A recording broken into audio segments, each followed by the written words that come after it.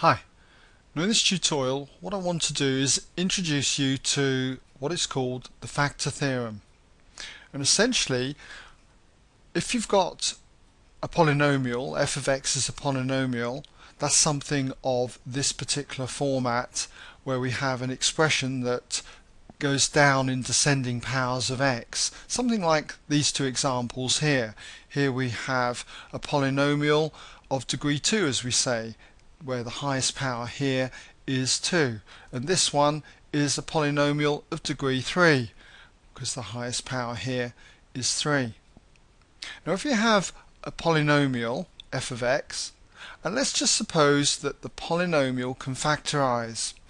Take for instance this polynomial here. It does factorise.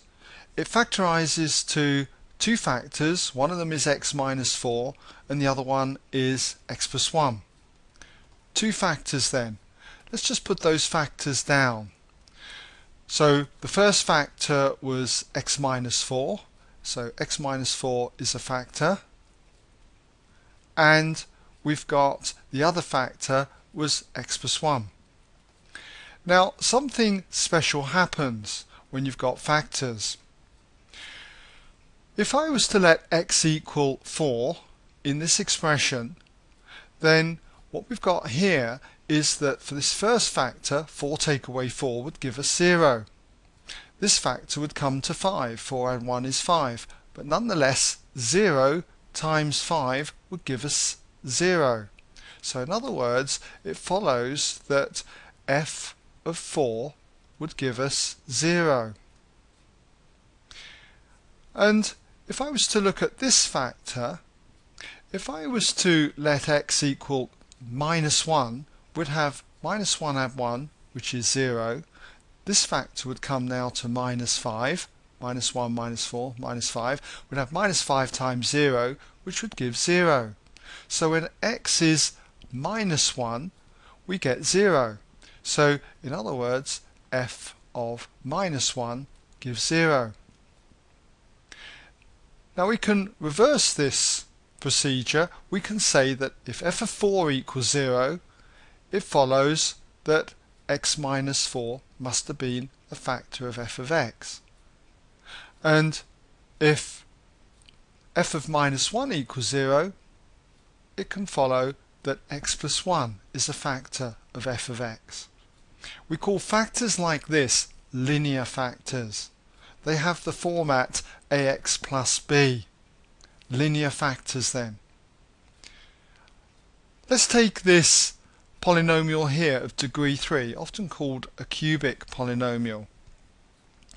If you were to factorize this, you'd find that you would get a linear factor, x minus 2, multiplied by what is often called a quadratic factor, 2x squared plus 3x minus 4. Now I'm not expecting you to be able to factorize this at this stage. All I just want you to appreciate is that if you were to multiply these two brackets out, you'd get this polynomial here. But nonetheless, x minus 2 is a linear factor of f of x. We've got two factors here, x minus 2 multiplied by this other factor, 2x squared plus 3x minus 4.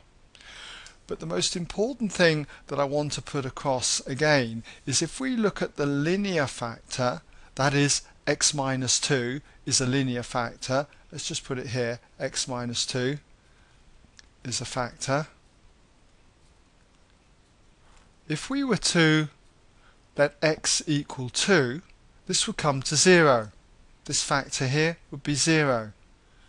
0 times anything would be 0. So if x is 2, f of 2 would give 0. So it follows that f of 2 equals 0.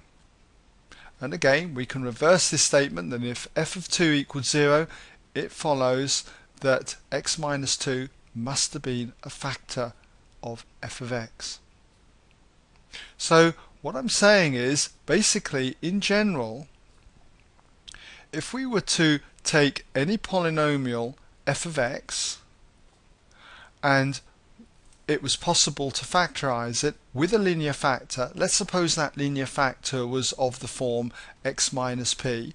So you had x minus p multiplied by some other factor.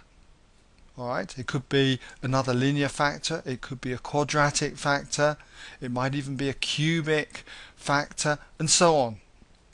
Nonetheless, what we have got is essentially that in this particular case, x minus p is a factor, is a linear factor. And if we follow the idea that if we let x equal p, then p minus p is 0. 0 times anything will be 0. So it follows that f of p would give us 0. And if f of p equals 0, it follows that x minus p must have been a linear factor of f of x. And we can take this a little further. I mean, suppose we have f of x is identical to x plus q being a linear factor, being multiplied by some other factor. Then we can see that x plus q is a factor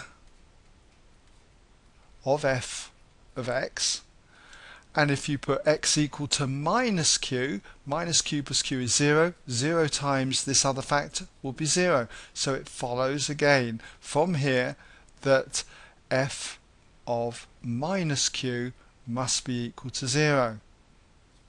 And if f of minus q equals 0, it follows that x plus q is a linear factor. And it's this idea that is basically the factor theorem.